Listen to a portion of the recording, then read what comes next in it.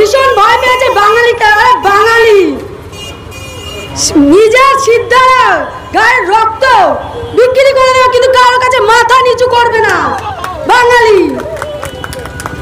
আমি এই পশ্চিমবঙ্গে থেকে আমি সবসময় বলছি, আমি সাধারণ মানুষের হয়ে বলতে চাই, অবস্থান বিক্ষোভ নানা জায়গায় এই প্রমাণ করে দিচ্ছে যে কেন্দ্র সরকারের বিরুদ্ধে বাঙালি চুপ করে বসে থাকবে না, আর বসেও নেই। তার আজকে শুধু এখানে পুরুষ আসেনি, নারী পুরুষ উভয় সমানভাবে এসেছে। মমতা ব্যানার্জি একমাত্র যিনি নারী পুরুষ লিঙ্গ বৈষম্যকে দূর করে সবাইকে সামনে আসার অধিকার দিয়েছে।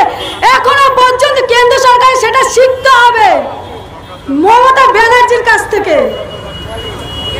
যাকে তাকে একটা মন্ত্রী করে দিলাম, এতে সাধারণ মানুষের উপকার কোথায় হবে? কখনোই না। নিজেদের সিট বাঁচাতে এসব চক্রান্ত, এসব ছলচাতুরি, এসব বাঙালি না ঠিক ভালোভাবেই বোঝে। বাঙালিকে ভড়কি দিতে আসবেন না। কেন্দ্র বাহিনী, ইডি, সিবিআই সব এনেছে, যত পেরেছে সেন্ট্রালের সবাইকে এনে লাইন দিয়ে সাজিয়ে দিয়েছে। কি হলো ফল? শূন্য।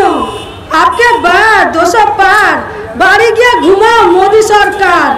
আপকে বার 200 পার আর করতে লাগবে না। এর জবাব তো আমরা দেবই। এর জবাব আমরা দেব 2024-এ। তাই এই যে কোমর ভাঙার চক্রান্ত, মানুষকে ন্যস্ত নাবুদ করার চক্রান্ত, যে ভাবছে যে আমি মূল্য বৃদ্ধি বাড়িয়ে দেব, আমি খাদ্য সংকটে ফেলবো, আমি কাজকর্ম সব বন্ধ করে দেবো, সব বেসরকারি করে দেবো, ওই আদানি আম্বানি সেক্টর কর্পোরেটদের হাত শক্ত করব, আর সাধারণ মানুষ চুপ করে বসে থাকবে, সেটা তো আপনার অনেক বড় ভুল। কারণ সাধারণ মানুষ 133 কোটি। আপনার এইসব কিন্তু অনেক বড় ভুল। আর বাঙালিকে সোজা হবে না তো আরো ভালো ভুল। যারা বলে বাঙালি চিড়ে খায়, পান্তা খায়, माछ भात खाता है वो क्या जानता है? अरे बांग्ली जब जानता है ना वो आपको सीख के आना पड़ेगा। समझ गए आप? भारत सरकार आपको सीख के आना पड़ेगा। आप तो ऐसे ही हार गए। एक तो महिला के साथ तो लड़ाई भी ठीक से खड़े भी नहीं हो सके तो क्या हुआ? ऐसे करके সাধারণ মানুষকে এরকম ভাবে আর হেনস্থা করবেন না। দিন সবাইকে বলেছেন যে কোভিডশিল্ড ভ্যাকসিন দেবেন, দিন বন্ধ করে দিয়ে না দিয়ে বলছেন সব 2 নম্বরই হচ্ছে। ওইসব না নাটকবাজি চলবে না। কারণ কি এখন সবকিছু অনলাইনে সবাই দেখতে পায়, কারোর অজানা কিচ্ছু নেই। পশ্চিমবঙ্গে প্রত্যেকটা জায়গায়, এমনকি শুধু আমাদের রাজ্য সরকার না, মিডিয়া পর্যন্ত, নানা রকম মিডিয়া, নানা রকম সংস্থা প্রায় সকলে কিন্তু কোভিড ভ্যাকসিন বা দেওয়ার চেষ্টা করছে যাতে সব মানুষ পায়।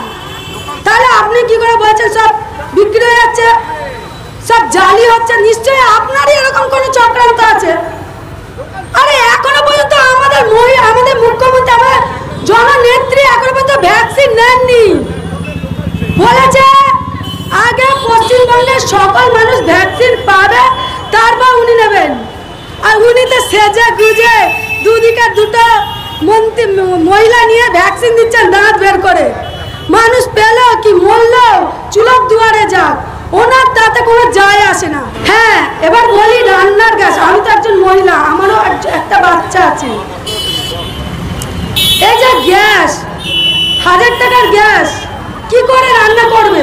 1000 টাকার গ্যাসে কি করে এক একজনের 1 মাস যায়, কারোর আবার 15 দিন যায়। মাসে 1000-2000 টাকা দিয়ে গ্যাস কিনে এই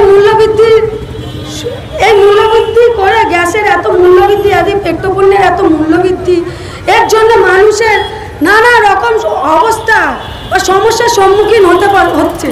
কেউ ঠিকমতো রান্না করে খেতেও পাচ্ছে না। আমি গ্রামে যাই, গঞ্জে যাই, এমনকি আমি একটু জানার আমার একটু আগ্রহ আছে। আমি অনেক মানুষের সাথে মিশে দেখেছি, তাদের এমনকি অনেকের রান্নাও ঠিক মতন হচ্ছে না, খাওয়া দাওয়াও শিখাই উঠে গেছে। কি করে চলবে? এই পেট্রোলের দাম বাড়ার সাথে সাথে শাক সবজি সমস্ত কিছু, ভোজ্য তেল 200 টাকা লিটার, কি করে রান্না করবে? আমি একজন মহিলা হলে আমি কি গায়ের রক্ত বিক্রি করে আমার বাচ্চাকে মানুষ করব? আমার সন্তানরা কি আমার সন্তানদের কি করে মানুষ করব? এটা তো মমতা ব্যানার্জির হাতে নেই। আপনারা সকালে ভালো করে বোঝার চেষ্টা করুন, এটা মমতা ব্যানার্জির হাতে নেই, এটা কেন্দ্রের হাতে। কেন্দ্র ভোটকিবাজি দিয়ে মানুষকে ভুল বোঝানোর চেষ্টা করছে। আমি আবার বলছি, আপনারা সবাই সচেতন হন, সচেতন নাগরিকের মতন কাজ করুন। দেখুন, এই বিক্ষোভ শুধু মমতা ব্যানার্জি নিজের জন্য করছে না। এই গ্যাসের মূল্য ওনার কোনো যায় আসবে না, কিন্তু এই পেট্রোপণ্যের মূল্য বৃদ্ধিতে ওনার কোনো যায় আসবে না, কিন্তু উনি সাধারণ মানুষের জন্য, বিশেষ করে মহিলা মাদের জন্য, মারা তার বাচ্চাদের খাওয়াতে না পারলে তার থেকে দুঃখ আর কষ্টের কিচ্ছু নেই। তার সন্তান অনাহারে থাকলে একটা মায়ের যে কতটা কষ্ট, সে আমাদের মমতা ব্যানার্জি জনদরদী নেত্রী, যিনি সাধারণ মানুষের জন্য সব সময় সাধারণ মানুষের জন্য দিন রাত ভেবে চলেছেন। এর থেকে বড় কিছু আর পাওনার পশ্চিমবঙ্গের মানুষের কাছে হয় না। আমি তাই বারবার বলছি, এই পেট্রোপণ্যের এই রান্নার গ্যাসের দাম অবিলম্বে কমানো হোক।